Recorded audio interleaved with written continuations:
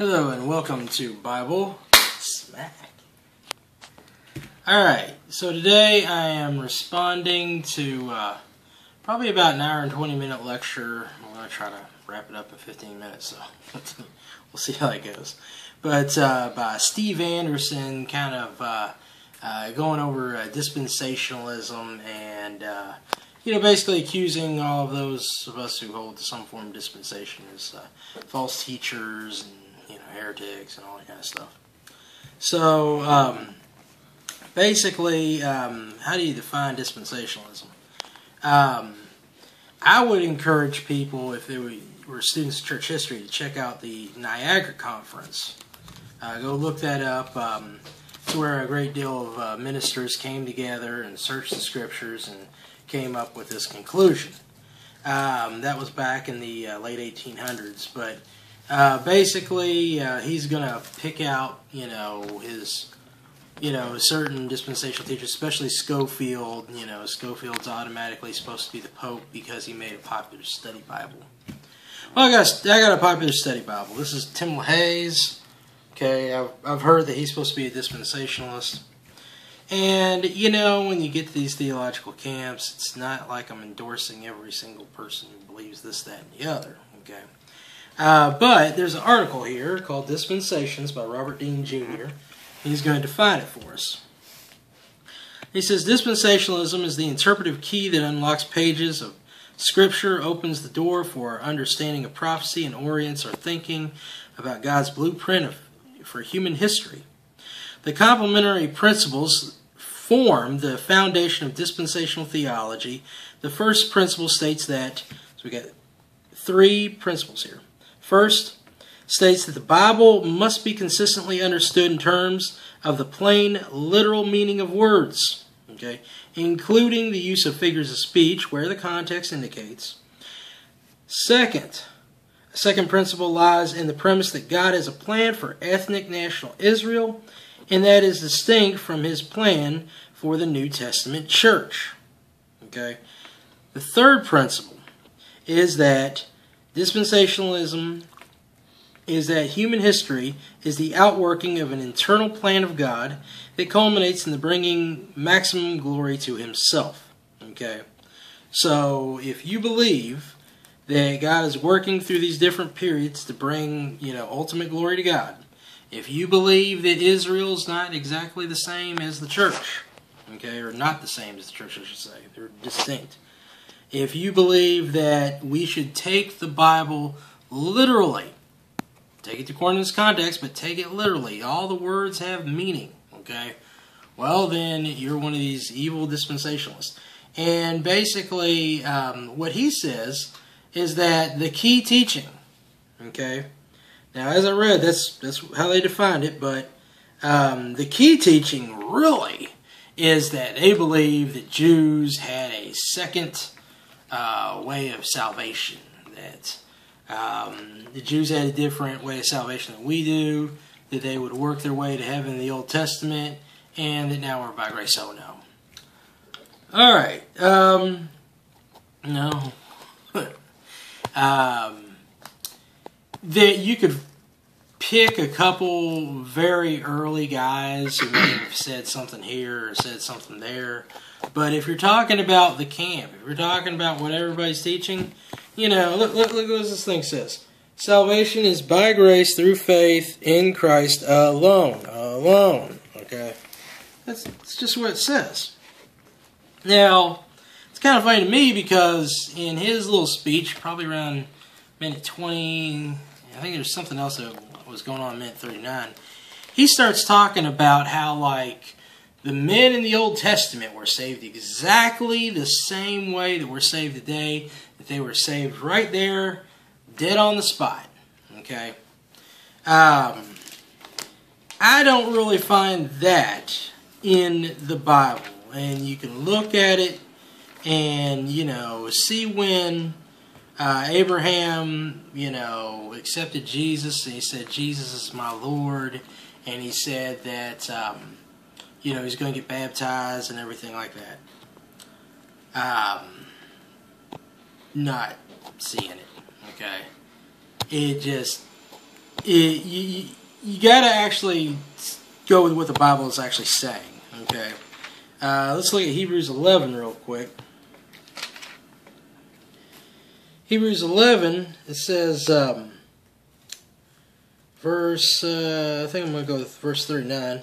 And these all, and that's like a whole chapter of Old Testament saints and stuff like that, having obtained a good report through faith, received not the promise. God having provided some better thing for us, that without us should not be made perfect. Okay? They had to wait until the resurrection of Christ. It also says something over here in 1 Corinthians 15. This might go longer than 15 minutes, but I'm trying, people.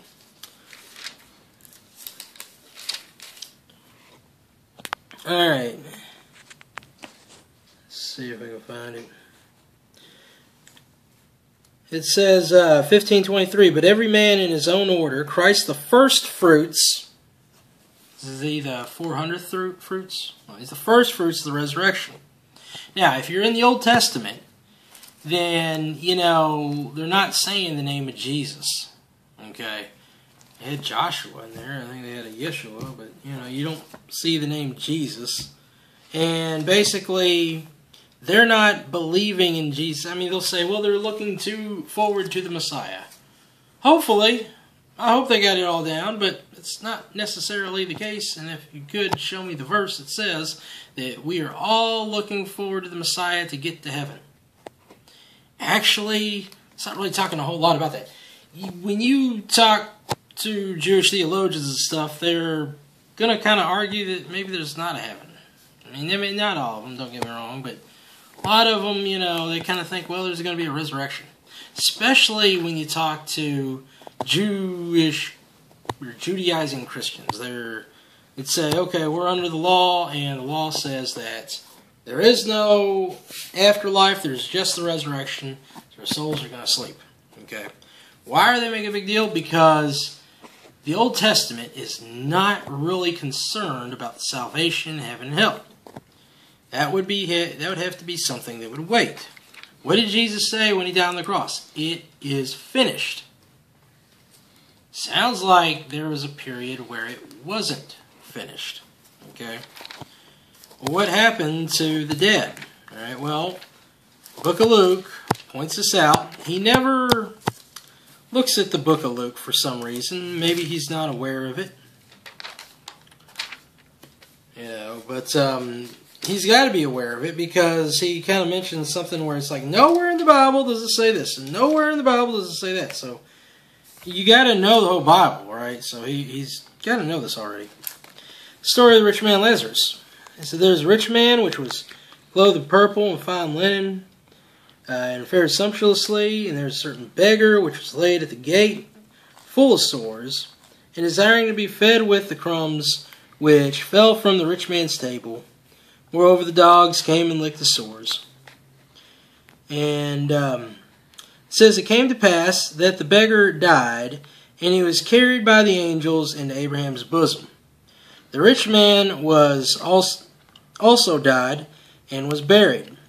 And in hell he lifted up his eyes, being in torments, and seeth Abraham afar off, and Lazarus in his bosom.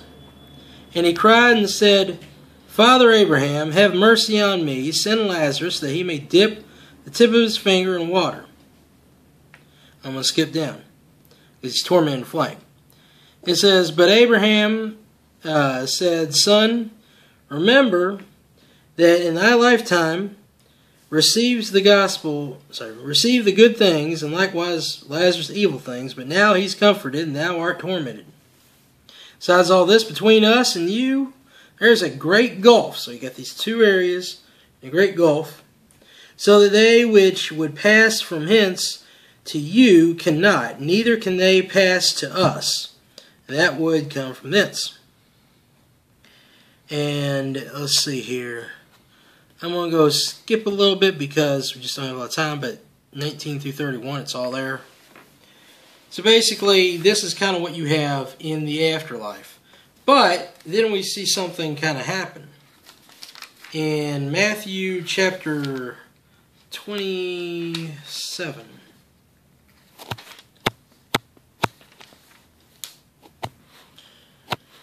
Matthew 27, it says in verse 50,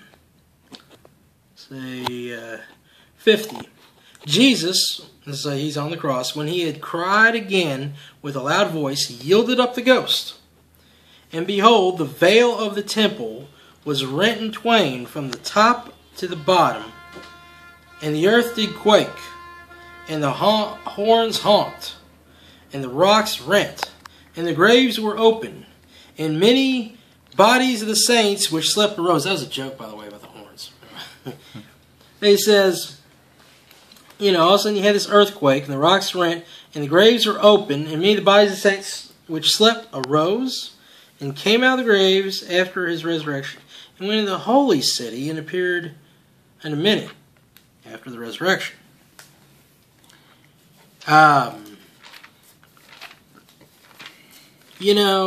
Jesus saves.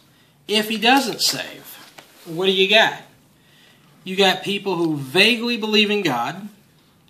And, Steve Anderson said this is his gospel. He said he believed this when he was a little boy. He said, they believed in God. They didn't know much about Jesus. But, that was about it, really. So, is that... And they didn't even know they were saved, okay? I don't even know if they knew much about heaven at that point.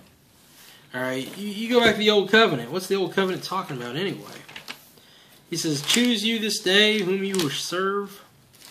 No, hold on, that's Joshua. I'm getting there. 30, I'm going to say 10.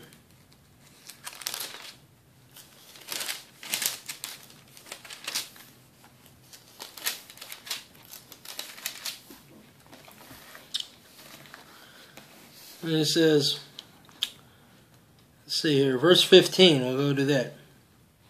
See, I have set before thee this day life and good and death and evil. In that I command thee this day to love the Lord thy God, walk in his ways, and keep his commandments and statutes, that thou mayest live and multiply, and the Lord thy God shall bless thee in the land whither thou goest to possess it. Law's about this life. Okay?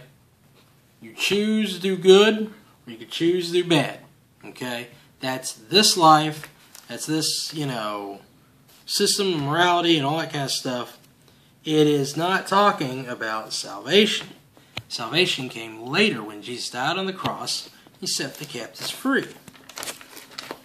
I think I can find that. I think it's in Revelation 1.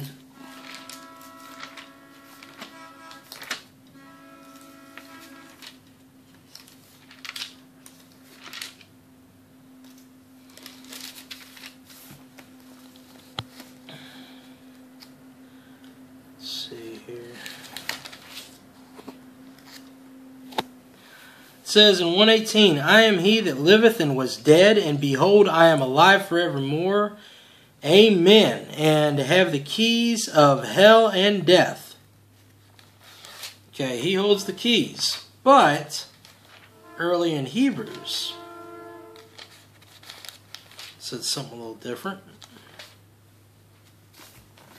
It says, make sure I found it. 2:14, for as much then as the children are partakers of the flesh and blood, he also likewise took part of the same. Through death he might destroy him that had the power of death, that is the devil. Okay, so basically, before the devil had the power, and then after the resurrection, Christ had the power. He holds the keys. Okay, so he has saved those people. They have come, they've been resurrected, they've come in the glory, and also that temple. Okay, the temple is a sign of the things in heaven. And let's see here. I know you got pieces of this in 9 and 10. It says the very first covenant had also ordinances of divine service and a worldly sanctuary. there's a tabernacle made. We're in the first. And basically,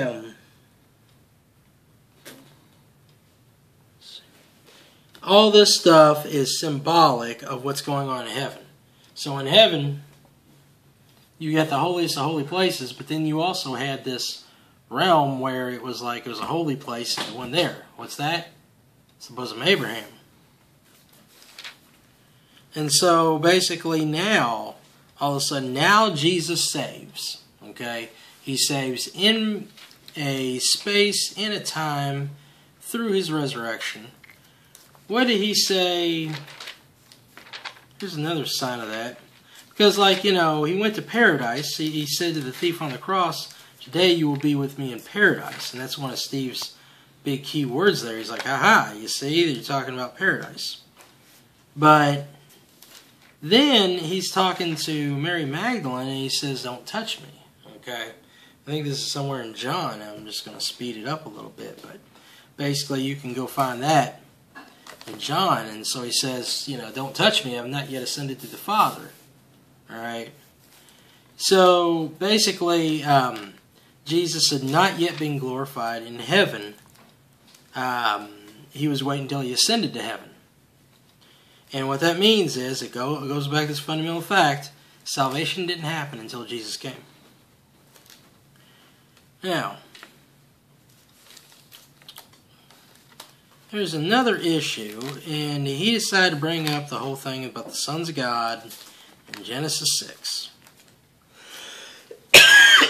He said, sons of God never ever, you watch the tape, sons of God never refers to angels.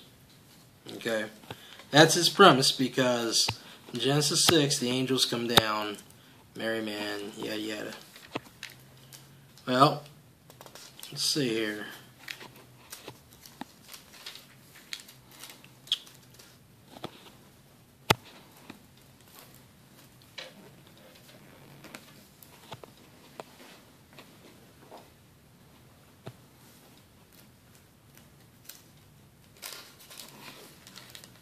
Make sure I got this right.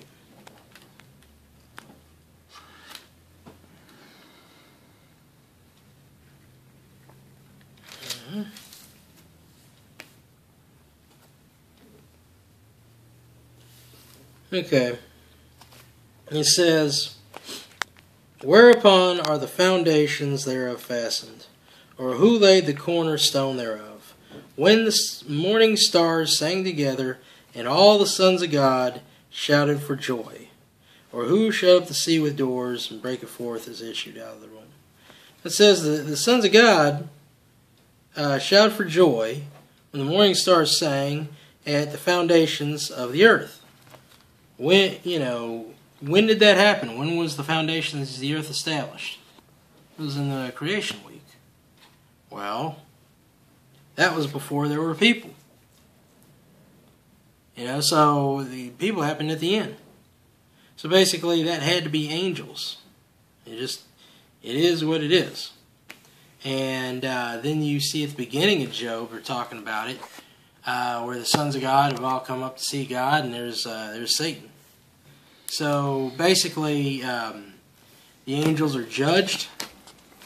We see a little bit of that more here in 1 Peter 3 real quick. And he says that was like, only dispensationalists teach that, which was false. I've heard Reformed people teach it. I've heard Catholic people teach it. Tertullian taught it. So, whatever. But, let's see here. This is in Peter 3:17. It says, or 18. For Christ also hath suffered once for the sins, the just for the unjust, that he might bring us to God, being put to death in the flesh, but quickened by the Spirit, by which he also went and preached unto the spirits in prison, which sometimes were disobedient, when once the long-suffering of God waited in the days of Noah while the ark was preparing, wherein few, that is 8 souls, were saved by water. The like figure, whereupon even baptism doth also now save us, not the putting away of the filth of flesh, in other words, not the physical washing, but the answer of a good consciousness towards God by the resurrection of Jesus Christ. The power of salvation is in the resurrection. They had to wait for the resurrection. Okay, the resurrection was a physical act. All right, so if it's a physical act, it's in space and time. It's not the past. All right. As I said earlier, from that was Job. I think it was.